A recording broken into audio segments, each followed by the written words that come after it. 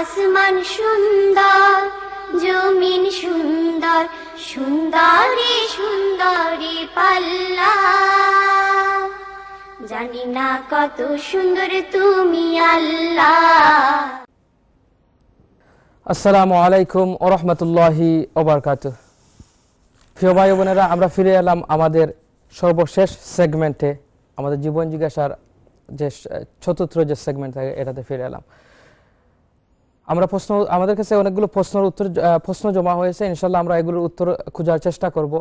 তার পরবর্তীতে আমি যেটা বলতে যাচ্ছি, আপনারা যারা আমাদেরকে ইমেল করেন, যেটা রেগুলারলি বলে যারা ইমেল করেন, আপনারা যদি ইমেলটা ছোট্ট করে শর্টকাট করে লিখে জাস্ট প্রশ্নটা আমাদেরকে জানিয়ে দেন, আমাদের জন্য বাছাই করতে ইমেলগুলো অনেক সুবিধা হয়।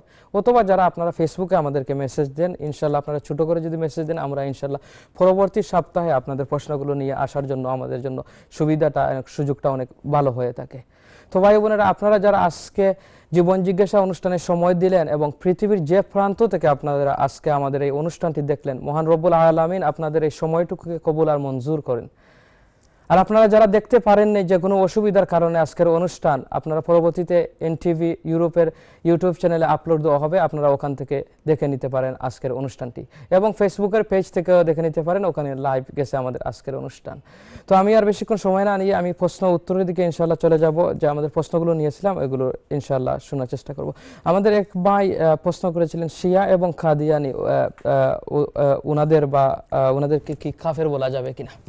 আসলে ব্যাপারটা হচ্ছে যে আল্লাহর হাবিব, ওই যে আগের যে ভাই প্রশ্ন করেছিলেন, আহলে সুন্নাত ওয়াল জামাত, অর্থাৎ প্রকৃত একজন মুমিন, যিনি এই যে কলিমা শাহাদা এবং এর সাথে আপনার যে কোরআনের মধ্যে আল্লাহ রাব্বুল আলামিন যে সমস্ত অন্যান্য গুণাবলী আল্লাহ এবং আল্লাহর রাসূল সম্পর্কে বলেছেন, এইগুলার বিশ্বাস করা হচ্ছে একজন খাঁটি মুমিনের পরিচয়। আর এইগুলো থেকে যদি কেউ অন্য ভিন্ন আদর্শ বা ভিন্ন আকীদা পোষণ রাখেন, তাহলে তিনি একজন প্রকৃত মুমিনের গণ্ডির ভিতরে আসতে পারেন না। এই কারণে এই যে বিশেষ করে কাদিয়ানি যারা, তারা আল্লাহর রসুল সাল্লাল্লাহু আলাইহি সাল্লাম সম্পর্কে কোরআনের মধ্যে একটা শব্দ আছে যে আল্লাহর হাবিব সরকারে দো আলম সাল্লাল্লাহু আলাইহি সাল্লাম খাতামুন নবিয়্যিন, অর্থাৎ সর্বশেষ নবী। কিন্তু কাদিয়ানিরা তারা আল্লাহর রসুল সাল্লাল্লাহু আলাইহি সাল্লামের ব্যাপারে এই ধারণাটা রাখেন না। তারা মনে করেন রাসূলুল্লাহ সাল্লাল্লাহু আলাইহি সাল্লামের পরে গোলাম আহমদ কাদিয়ানি তিনি নবী হিসেবে এসেছিলেন। এই ধারণা কোরআনের সাথে সাংঘর্ষিক বিদায় তাদেরকে মুসলমানের গণ্ডির ভিতরে রাখা এবং মুসলমান হিসেবে তাদেরকে স্বীকৃতি দেয়া যায় না। এবং এই কারণে বিভিন্ন দেশে, মুসলিম কান্ট্রিগুলোতে এবং বিশ্বের মেজরিটি উলামায়ে কেরাম এবং স্কলাররা কাদিয়ানীদের আকীদাকে এটা ইসলাম বিরোধী আকীদা হিসেবে চিহ্নিত করেছেন। আর বিশেষ করে শিয়া সম্প্রদায় যারা, শিয়ার মধ্যে এখানে আবার 12টা গ্রুপ রয়েছে। এই 12টা গ্রুপের মধ্যে যারা কোরআন এবং হাদিস এবং সাহাবায়ে কেরাম সম্পর্কে যাদের আকীদা, যে আহলে সুন্নাত ওয়াল জামাতের আকীদার সাথে সম্পৃক্ত রাখে, তারা সঠিকের মধ্যে আসেন। আর যারা এর বিপরীত মুখী আকীদা পোষণ করেন, তাদেরকে খাঁটি মুমিন বলা যায় না। এই কারণে শিয়াদের মধ্যে যে 12টা গ্রুপ রয়েছে, এর মধ্যে কিছু গ্রুপ তারা দেখা যায় যে ইসলামের আকীদা, আহলে সুন্নাত ওয়াল জামাতের আকীদার সাথে সাংঘর্ষিক বিদায় তাদেরকে আহলে সুন্নাত ওয়াল জামাতের অন্তর্ভুক্ত বলে বিবেচনা করা হয় না। জাযাকাল্লাহ। আশা করি ভাই আপনার প্রশ্নের উত্তর ক্লিয়ার হয়েছে এবং বুঝতে পেরেছেন হুজুরের প্রশ্ন উত্তর থেকে। আমাদের একবার প্রশ্ন করেছিলেন তাহাজ্জুদ নামাজ সুন্নত, উনি অনেকখান থেকে শুনেছেন যে রেগুলারলি যদি পড়ে এটা সুন্নত আর না হলে নফল। আমি বুঝছি প্রশ্নটা ওনার। উনি ধন্যবাদ যে তাহাজ্জুদের ওয়াক্তে আল্লাহ তাআলা ওনাকে সুযোগ করে দেন, উনি তাহাজ্জুদ পড়েন। আমরা অনুরোধ রাখবো যে ভাই বোনরা দেখতেছেন, আমাদের জিন্দেগি তো চলে যাচ্ছে, চেষ্টা করেন আমরা যেন অন্ততপক্ষে তাহাজ্জুদের নামাজ পড়ি। এই কথাটা যদি আল্লাহ তাআলার অর্থাৎ ফেরেশতাদের রেজিস্টারের মধ্যে যদি এই নামটা লেখানো যায় যে আপনি একজন তাহাজ্জুদ গুজার বান্দা, তাহলে আপনার একটা হোপ হবে, আশা হবে কিয়ামতের দিন বেলা হিসাব আপনাকে জান্নাতে আল্লাহ পক্ষ থেকে মঞ্জুর করা হবে, জান্নাতে পাঠানোর জন্য। কারণ হাদিসে মধ্যে আল্লাহ রাসূল বলেছেন, যারা তাহাজ্জুদ গুজার বান্দা তাদেরকে আল্লাহ তাআলা বেলা হিসাব জান্নাত দান করবেন। আর দ্বিতীয় হচ্ছে ওনার প্রশ্ন যেটা, যে তাহাজ্জুদ যারা রেগুলার পড়েন সেটা সুন্নত হবে, আর ইরেগুলার পড়লে নফল পড়বেন, এই ধরনের কোনো কথা ঠিক না। আপনি নফল করে পড়লেও তাহাজ্জুদের নামাজ এটা পড়তে পারেন, যেহেতু এটা ওয়াজিব না, সুন্নতে মুআক্কাদাও না। আর ওয়াজিব এবং ওয়াজিবের পরে যে সমস্ত নামাজ রয়েছে নফলের মধ্যে, এডিশনালের মধ্যে, সবগুলোকেই নফল হিসাবে যদি কেউ আদায় করেন ফরজ এবং ওয়াজিব পরে, তাহলেও তার জায়েজ রয়েছে। সুতরাং আপনি নফল পড়ে তাহাজ্জুদ পড়েন অথবা সুন্নত পড়ে তাহাজ্জুদ পড়েন, আপনার কোনো অসুবিধা হবে না, আপনার তাহাজ্জুদ আদায় হয়ে যাবে। জাযাকাল্লাহ। আশা করি বোনের প্রশ্নের উত্তরটি পেয়েছেন এবং মহান রব্বুল আলামিন আমাদেরকে ঈমান এবং আকীদা ঠিক করে যেন মহান রব্বুল আলামিনের নাম নেওয়ার তৌফিক দান করেন। এক ভাই প্রশ্ন করেছিলেন, ওনারা একটা ওযুখানা মসজিদে দিয়েছেন এবং চাচ্ছেন ওনাদের যিনি হন উনি মারা গেছেন, ওনার নামে একটা নেম প্লেট দেওয়ার জন্য। তো ওখানে নেম প্লেটটা দেওয়ার জন্য কি নামে বা কি রকম লিখতে পারেন, বা হাদিস কি বলে কিভাবে লেখা যায়? এখানে একটু দীর্ঘ আলোচনার বিষয়টা।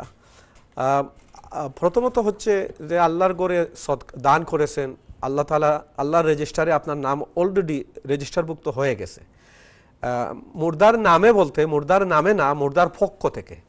সুতরাং মুর্দার পক্ষ থেকে আল্লাহর ঘরে দান করেছেন, এটা যদি আপনার মনকে বুঝাইতে পারেন আমি দিছি, কারণ এটা যখন আপনি নাম লিখবেন তখন এটার মধ্যে একটা রিয়া হওয়ার সম্ভাবনা রয়েছে।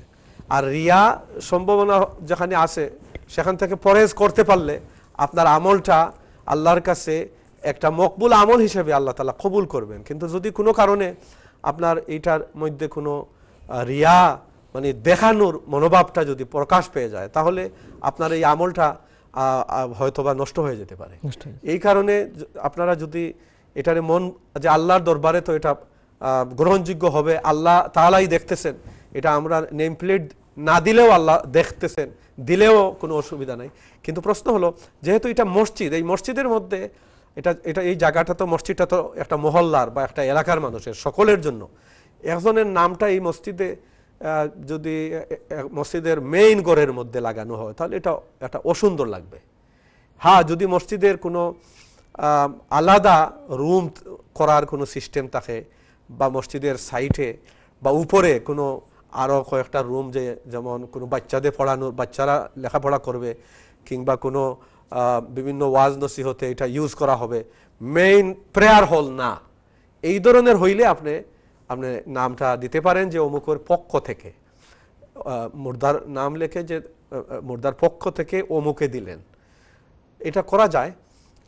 বাট নির্ভর করবে আপনার নিয়তের উপরে। আপনি নিয়ত যদি আপনি থাকেন শুধুমাত্র আল্লাহর ওয়াস্তে, তাহলে নাম না দেওয়াটা হবে বেশি তাকাজা রাখে। এখানে না দিলে হয়তো আল্লাহ তাআলা বেশি খুশি হবেন।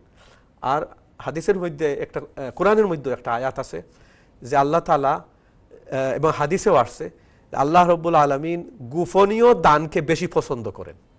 আপনি যদি গোপন করে কাউকে না দেখাইয়া আপনি দেন, সেটা আল্লাহ পছন্দ করেন বেশি।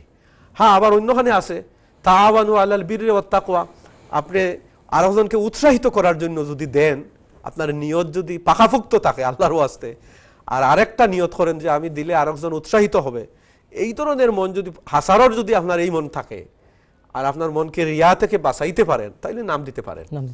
নাম দেওয়ারও আবার, তবে নাম হাদিস শরীফের মধ্যে আছে যে হযরতে সাদ রাদিয়াল্লাহু তাআলা আনহু আল্লাহ রাসূলকে প্রশ্ন করেছিলেন, আমার মা মারা গেছে, আমি আমার মার পক্ষ থেকে কোনো একটা নেক আমল করতে পারি কি? রাসূলুল্লাহ বলছিলেন, হ্যাঁ, তোমার মায়ের পক্ষ থেকে সবচেয়ে এই আরবের জমিনে ফানির অভাব থাকে বেশি, তুমি একটা ফানির কূপ খনন করে, একটা কুয়া খনন করে তোমার মায়ের জন্য এটা দান করে দাও।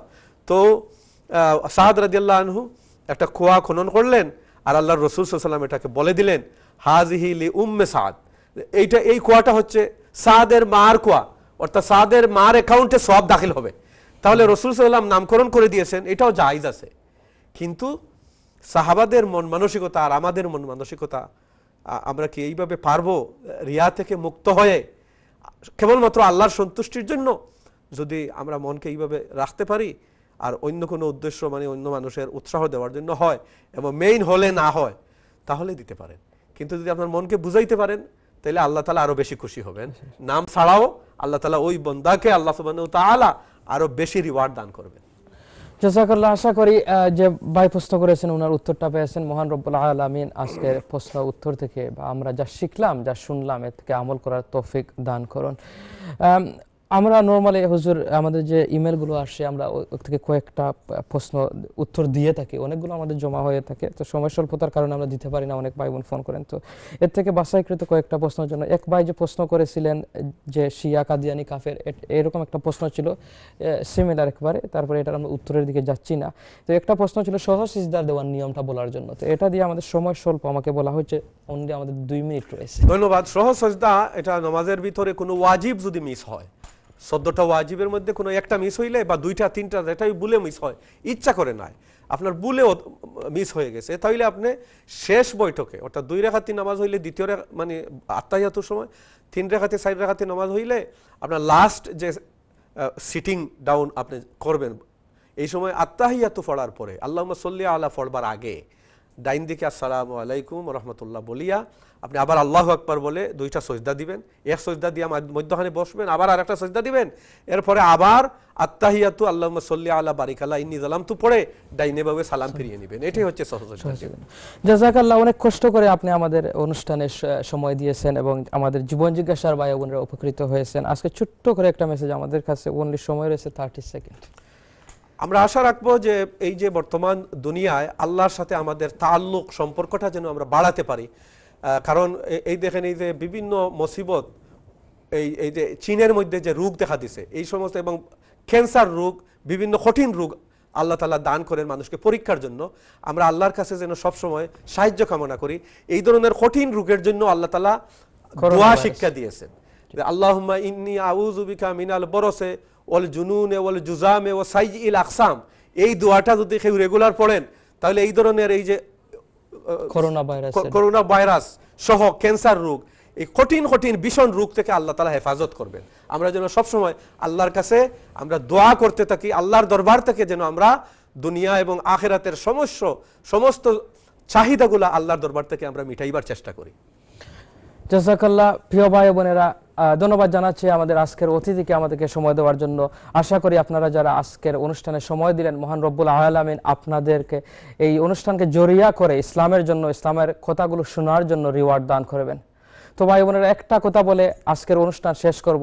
সমাজে অনেকগুলো অপপ্রচার চলছে, ভালো মন্দ মিলিয়ে সবকিছু চলছে। আমরা যেন ভালোর দিকে ছুটি, আমরা যেমন বাদটা কেটে ফেলে ভালোটাই নিয়ে থাকি এবং মানুষকে যেন ভালো করে ভালোর পথে এবং পজিটিভ উপদেশ দিয়ে থাকি। মহান আল্লাহ রাব্বুল আলামিন আমাদেরকে, আপনাদেরকে সবাইকে ভালো রাখুন, সুস্থ রাখুন এবং ইসলামের জন্য, সঠিক পথের জন্য, সমাজের জন্য ছোট ছোট করে কাজ করার তৌফিক দান করছি। আসসালামু আলাইকুম ওয়া রাহমাতুল্লাহি ওয়া বারাকাতুহু।